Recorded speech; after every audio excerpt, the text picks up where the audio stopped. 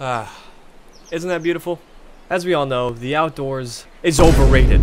That's why people are stuck indoors and legit playing lawn mowing simulator instead of cutting their own fucking grass. The intensity of physical activity is obviously too much for modern humans to handle.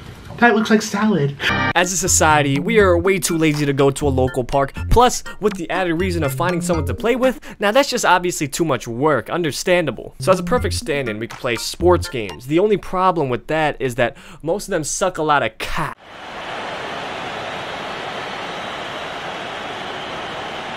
Holy shit, is that salad? EA. Electronic Arts is probably one of the most infamous and somewhat cliche company in this industry, practically fucking ruining it. EA Sports' slogan is, "It's in the game." but what's in the game, EA? Because quality surely isn't. They clearly follow the practice of quantity over quality when it comes to the game. Because even though there are hundreds of different titles in their catalog, there's really only like 5 different games in their catalog. That's a donkey joke. Every year, EA makes a quote-unquote new game from the top sports. They're kind of seen as like the leading company in this market, but is notorious for making shithole Control-C, Control-V video games. Come on, EA, can I have something new, please?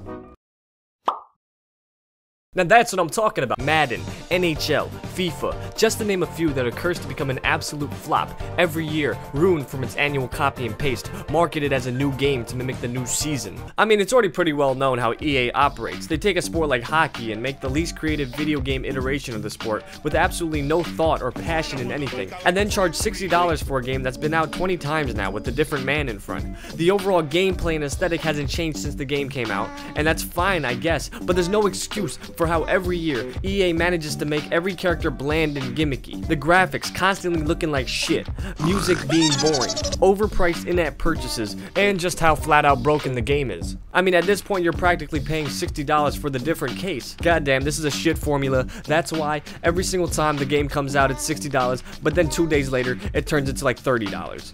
EA, you gotta switch some stuff up, man. No one wants to buy your shitty ass game, and we want something new. We can do that. Check this out. Rugby 08, Cricket 07, Australian football, NASCAR 03, another NASCAR game, boxing game, NASCAR game, UFC, NASCAR. How's that sound? EA, this is also fucking shit. How about this though? Head Coach 09, huh?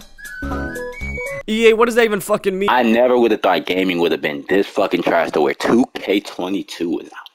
This game is dog shit. NBA 2K, a game franchise not represented by EA, is pretty much represented by EA, just because it has the same exact format and appearance, down to its quality and quantity. Come on, I mean, look at this. These are 2 different games, NBA Live and NBA 2K. Different companies, different developers, yet, from looking at the covers, you know that these are basically the same game. They can't brag about old games when this is the fucking products they're putting out. This game is a fucking travesty. In this game, my career is basically unfucking playable. The layups in this game make no fucking sense.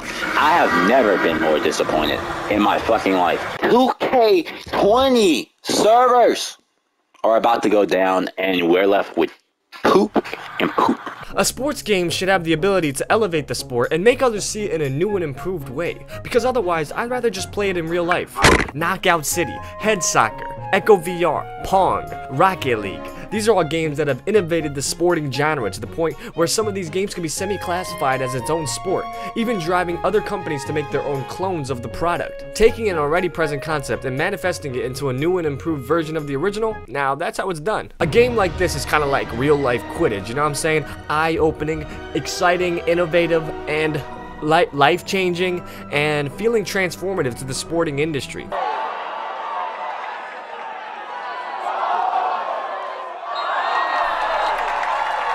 Yeah, this shit's sick as hell. Yamato-san, what brings you in? I wanted to make an announcement, so I was hoping I could step in.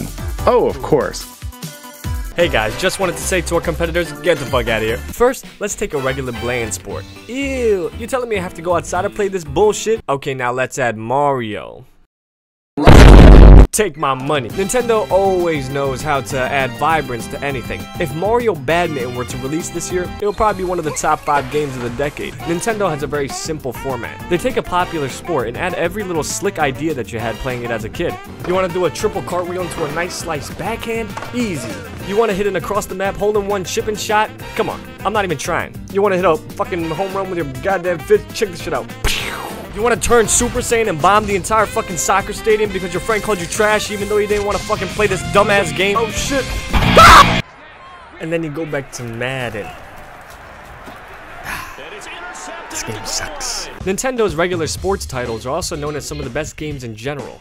Wii Sports, Wii Sports Club, Wii Sports Resort, Wii Sports Switch. These are all games that have taken an activity and brought it to a new light, making it more consumable for a wider and less athletic audience. Capturing the unique movements of a sport and making that the highlight of the mini-game is pretty straightforward, but effective in making a perfect game for families and speedrunners. Simplicity is key, but simplicity done right? Now that's so cool. One strange anomaly in the sports gaming industry is the sheer amount of golf-based video games there are. I mean, if you think about it, it makes sense. Golf is probably one of the least complicated games with more stationary actions compared to other sports. In every iteration, you have multiple chances to take breaks and idleness to prepare for your shot. So it is very popular with families, constantly congratulating you and shoving positivity down your fucking throat. Hole in one! Can you believe it?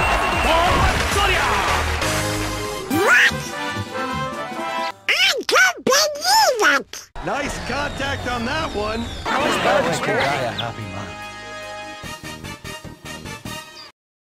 Is he dead? So many different ways golf has been executed, yet I never miss a shot. Hole in one! Skateboarding games are probably one of the longest lasting sports that's constantly had a track record of being average. Maybe it's because there's a senile old man on the front, or maybe it's because of the accessibility of it. But actually, I think it's because of the deceptive simplicity from doing impossible tasks. Skateboarding is one of the hardest things in the world. Just doing a simple ollie in real life is very intricate and complex. There are so many steps. First, you need to jump in the air while hitting your right foot down with the finesse to pop the board up, simultaneously dragging your left foot across the board to lift the tail up, catch the board with your right foot, and finally land on the ground trying to balance on the shaky wheels. Now let me ollie in Tony Hawk's Pro Skater. Now was that hard, you fucking crybaby? Beat it, you little nuisance! But this in turn ruins the fun and challenge of skateboarding. Now you're just left with the husk of a concept. Instead, we need more skateboarding games like this.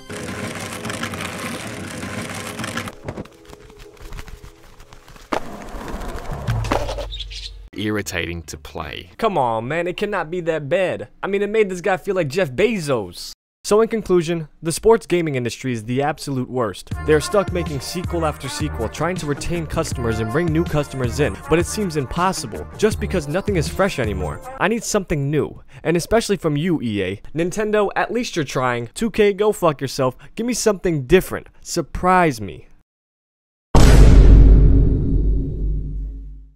Oh my god.